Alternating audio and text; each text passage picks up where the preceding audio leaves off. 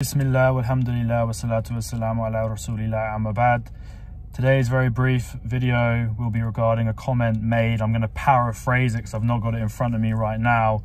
And the video will be very short, inshallah, because it's like 6 a.m. in the morning and I have just got back from tahajjud and fajr prayer, and so I haven't slept yet and the sun is about to rise.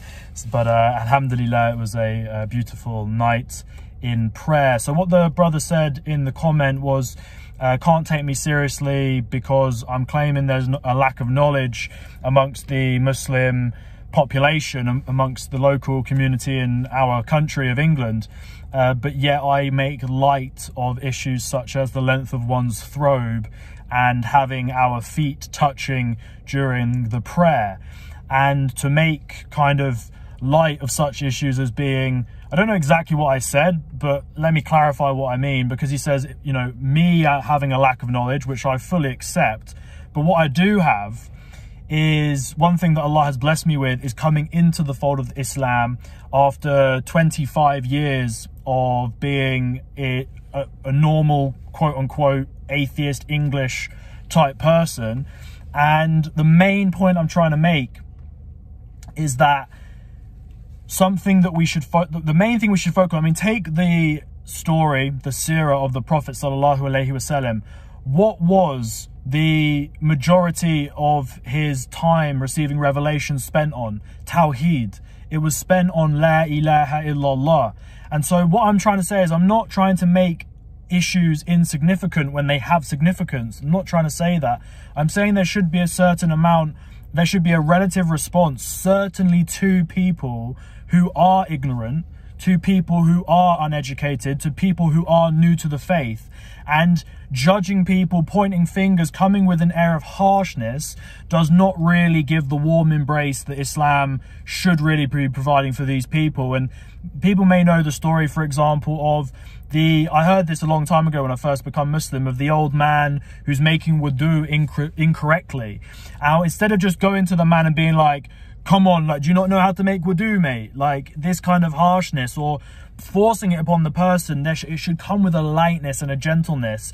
And there was like some young brothers who didn't want to embarrass the guy, who didn't want to like overstep the mark of the uncle in relation to, you know, just like being like muskeen, like being kind to the muskeen, being kind to the guy who is not full of knowledge. Said, oh, let's do a wudu competition. Who can make wudu the best? And in performing their wudu in the proper manner, the uncle saw, without being told, what the correct way was.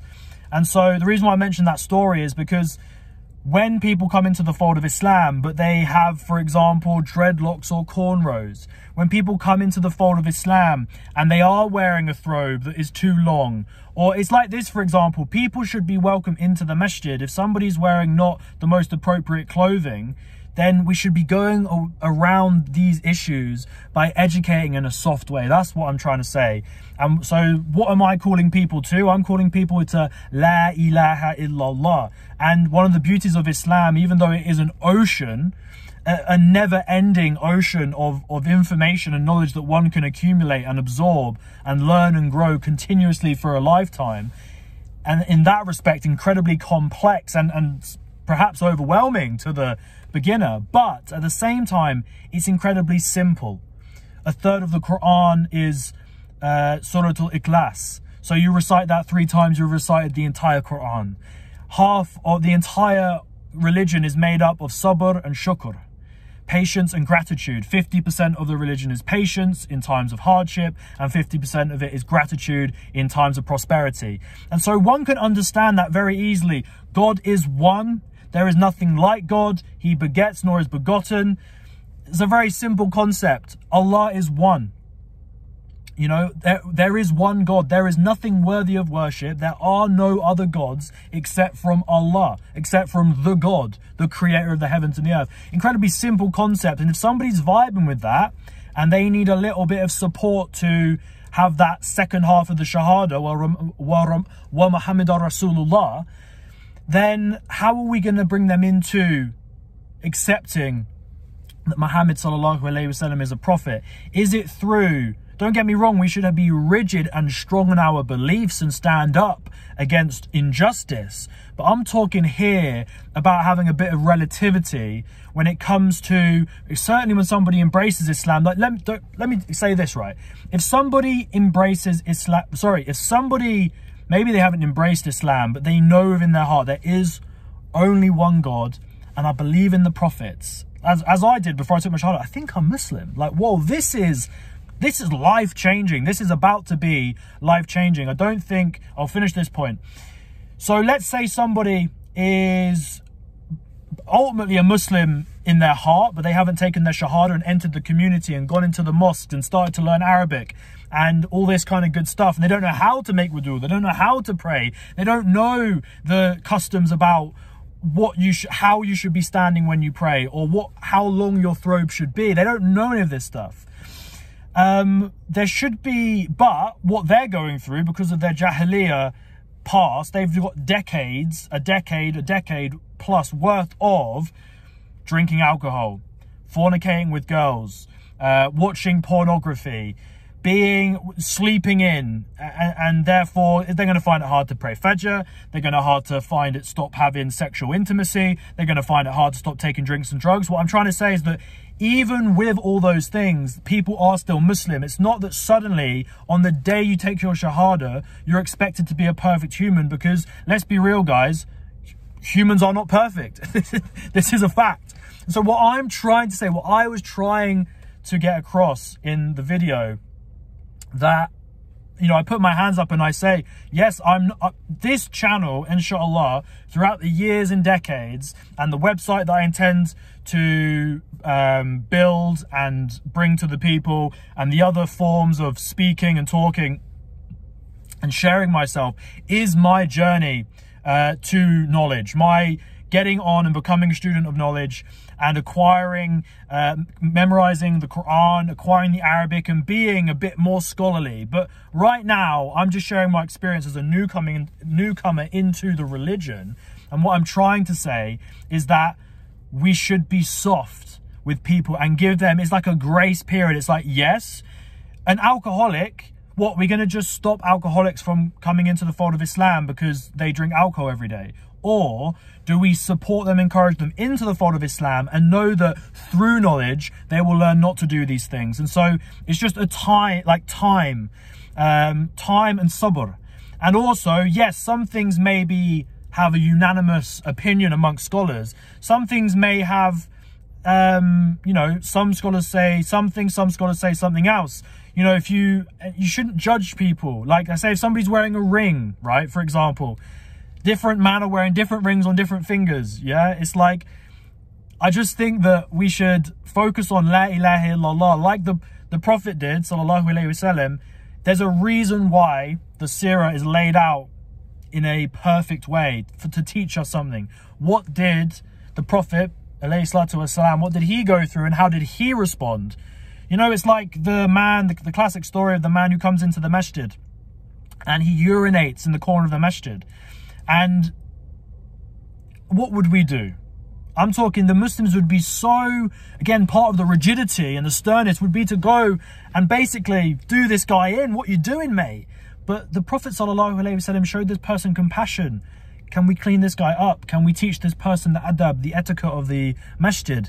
There is a softness to the Prophet, peace be upon him, that I think is sometimes lost. So when it's like, it has to be this way, it has to be this way, it's like, guys, what is that really the most important thing? Or is that going to push? And I have examples of this. I have examples of Revert brothers who have felt this sternness and been pushed away from the masjid. Now, is that not the ultimate failure? Somebody who has accepted Islam in their heart, they have also accepted it via Shahada, but they're not integrated into the masjid because they've not been educated and supported in a proper way. And that's what I'm trying to share, is just a little bit of my own experience and also the experience of others, being something that, like say, the length of one's throbe is less important than La ilaha illallah, for example.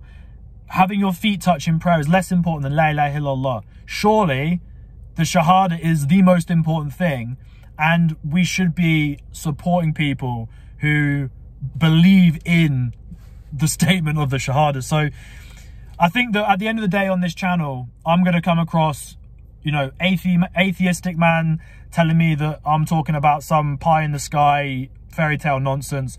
I'm going to have some Muslims who are going to come when I make mistakes. But as I've said in these videos, any benefit comes from Allah and any mistakes are my own. And I put my hand up from the off and say that, like say, this is a layman, ignoramus fella talking, just sharing his opinion. And although I am aware that one must guard their tongue, alhamdulillah, I'm married, so I have completed half my deen because I've protected my private parts.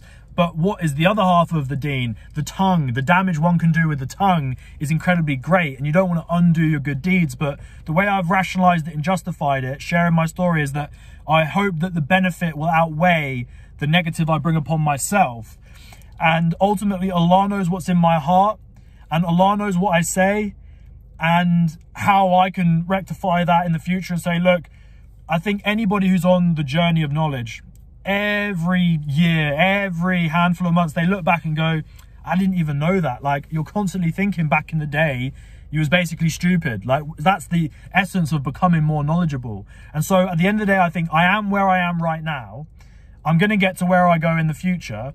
And so if I make a blunder, if I make a mistake, then that's just part of the journey of learning. So to conclude, the main thing I want to get across here is I still think there's benefit. Otherwise, I wouldn't be doing these videos. There is benefit as far as I'm concerned, inshallah, for me to share my thoughts and opinions, because I think it's somewhat unique. And I'm a middle ground, like I say, between the English and the Muslim, the non-Muslim and the Ummah. And so that's what I wanted to get across. Like, just because I've made light of issues that I do agree have importance, don't get me wrong, but I think on the level of importance, of the hierarchy of importance, this should be, look, at the end of the day, right, you've got to remember that reverts coming in are complete babies. They've not been integrated from literally the age of, you know, kids are coming to the masjid when they're like 3 years old, younger, 2, 3, 4, 5, 6, 7, 8, 9. As another brother mentioned in the comments, when it comes to the Arabic language, when you're learning Arabic from when you're a kid, you're hearing Al-Fatiha, like all the time when you're a kid, you're hearing all these surahs, you're going to absorb it. You're literally learning to read Arabic in the madrasa. You're just learning. So much stuff is second nature to you. It's like, for the revert, it's as if you guys can drive the car no problem, and we might be struggling with getting into the right gear, and we might be what's the word, kulaha, mahalaha, as my what's it called, stalling. We're stalling. We might stall with the clutch. You suddenly you aren't fully in control because you don't know the roads, right? And what I'm trying to say is that yes, you of course have to mention, but I also think it's important for just like also not pretty much random non-knowledgeable people to be basically telling other like Muslims, other reverts, you know, this is some hadith that there seems to be like a lack of knowledge being thrown around, and it's like the good man about sharing the hadith. Well, I think, this is my opinion, and inshallah this is my intention, that unless you can spit the hadith in Arabic and explain it to me and give me the chain of narration, and you're at that level, then it's best for you to get studying and keep your head down and worry less about the length of a throbe, rather than be kind of shouting other brothers what they should and shouldn't be doing, if that makes sense. And so I'm not telling anybody what to do. I mean, maybe I have done on this channel, maybe I will do, but that's not my intention. My intention is to share my own experience, my own journey, my own opinions, and maybe say this is what I'm doing or this is what I think is best. But I'm not calling out people for having long throbes or not standing with their feet over one another. I use those as examples to state that sometimes brothers are more concerned about that and less concerned about the purity of their own soul, when, you know, it's that whole thing of pointing one finger at somebody, you got 3 pointing back. I use somebody who's spoken about the length of somebody's throbe, but if you truly look at yourself, what have you been doing that displeases Allah? Because nobody's perfect. And of course we repent for our sins, and may Allah accept our call for him to forgive us. Ameen. But what I'm trying to say is that I just think that the best thing to do for me, this is my intention, although yes, I'm sharing with the online community, is to keep my head down, to study, and get to a point where I'm kind of almost approved to give reminders to people, you know, step up to the masjid and say, guys, something that I've been noticing, for example, which is very common, and I'll end on this, is at the end of the prayer, when the Imam says, Assalamu alaikum wa rahmatullah, Assalamu alaikum wa rahmatullah. What I do, and I believe that the opinion, and again, I can't spit the Arabic, so I'm being careful here, but what is preferred, what is best, is to wait for the Imam to finish rahmatullah, and when I hear Allah, then I go Assalamu alaikum wa rahmatullah. But some people are literally, they're going after the Imam so quick, they're actually finishing before the Imam. And Allah knows best whether that invalidates their prayer or not. But my point is that that's not uncommon.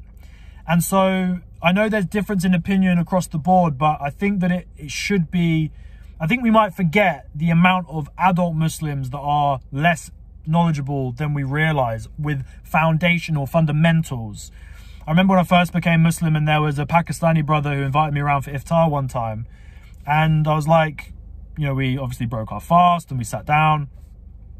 You know, 10 minutes goes by and you're thinking like you've almost had your little starter, your soup, your dates, etc. And now you're thinking like, before I dig in proper, you know, let's pray. It's been like 10 minutes, 50 minutes max. You're thinking, I want to pray. I've not properly got involved with this food yet. So we're going to pray. And he goes, and he got all awkward with me and I didn't know what's going on. So he said, you pray, you pray, you pray. I said, okay, I prayed. And after I said, I kind of was like curious. He said, I don't even know how to pray, brother.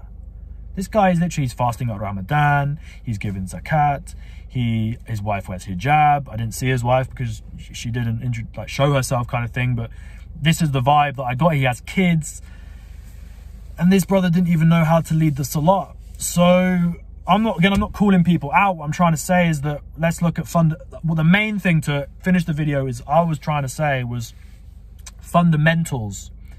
Fundamentals, you know, there's a hierarchy of importance on what we're doing, and what's more important than where, you know, if your feet are touching in the prayer, is actually knowing what to recite, in what order, and how to lead. That's clearly more important. You know, there's levels of importance. The throbe, for example, how long the throbe is less important than knowing, well, bearing in mind that you don't even need a throbe. Again, this is, you can wear what you want. More important than just having purified garments, for example, to not be buying your garments with a haram income, for example. What's better? A throbe that is of the appropriate length, but the man is buying the throbe and funding his life with haram money, or the throbe that's too long, but the guy's doing a righteous, noble job and it's a halal income. This is what I'm trying to say, guys. It's just a bit of perspective that I want to throw out there. And I don't think it's fair to say, because I don't have, maybe I come across wrong, or maybe the brother kind of, I don't know. My main point about this video, about this channel, is to have a dialogue, and I appreciate the engagement. And I just wanted to clarify with this video kind of what my thought process was. I think at the end of the day, I'm human. And although, yes, Islamic knowledge is not my forte, and not that a degree nowadays means anything, but my undergraduate degree at university was in philosophy. Philosophy has always been a fascination of mine. And although, yes, now that I've kind of completed, because I did start a master's in the end, but I never completed it because I took my shahada, and that was a lot to absorb. And I was thinking, yo, I'm studying about Greek philosophy and Chinese theology here, and I need to understand how to pray in Arabic. So the master's degree got a bit too much for me. I had to drop it, and I jumped on to just basically getting to basics, getting a foundation in Islam. And then very quickly I basically started courting my wife, and then, you know, suddenly things progressed really quickly, and this is why I'm trying to settle down and return to the study. But my point is that as a philosopher, arguably I've done the kind of Western Greek philosophy tradition, the Western classical and modern philosophy, and now I'm moving into a whole new kind of, I've moved to the East and I'm absorbing all this, but I'm having to start as a baby from the foundation. So I'm not saying that I'm qualified in any special way, but I think, like I say, every man's opinion is valid to some degree. But the main thing I wanted to say, okay, to finish the video, is I respect and I'm very happy for the engagement. Really appreciate it. Big up your good selves for that. And the main thing I wanted to get across is I'm getting tired now and my mouth's dry, subhanAllah, but obviously it's fasting time, so I need to sleep. Hopefully that will. I'm going to rinse my mouth, make wudu, and get some well-needed shut-eye, because the Rambler is rambling right now. And his sleepy eyes are becoming incredibly wanting to close. But yes, hopefully that clears up where I was coming across from. I do understand the irony. There's a lack of knowledge in the community, and I too have a lack of knowledge. So what am I calling people to? I'm calling people to Islam, brother. I'm calling people to join the Ummah, to take their Shahada, and if just one person does that, then that would be a great success. As again, I can't speak the Arabic, but I've picked up over the last few years something along the lines of, if one person embraces Islam through your influence, through your doing, then this is better than everything in the world.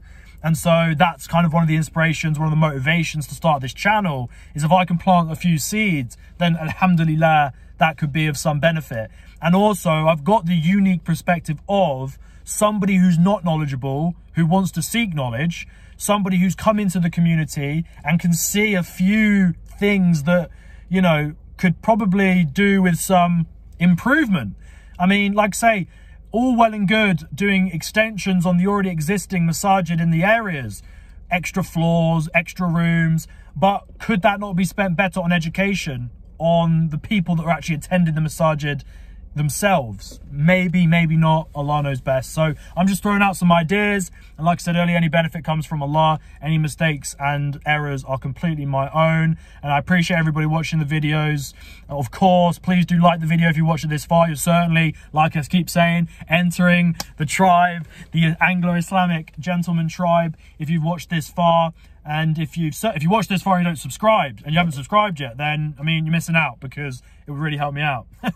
Because it helps the algorithms and that kind of stuff. And the main thing, to be completely transparent, I'll say this. Part of...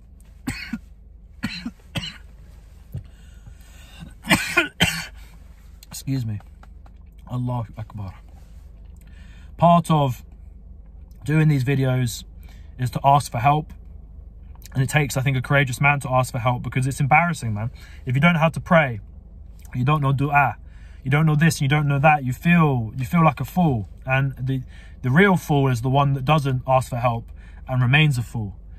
And this is now get philosophical again, but and the wise man is the fool that asks for help and becomes wise.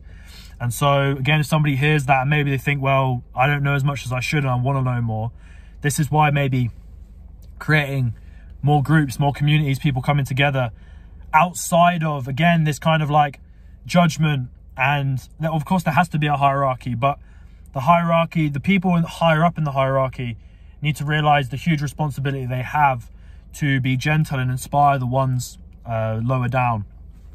And so I'm going to leave the video here.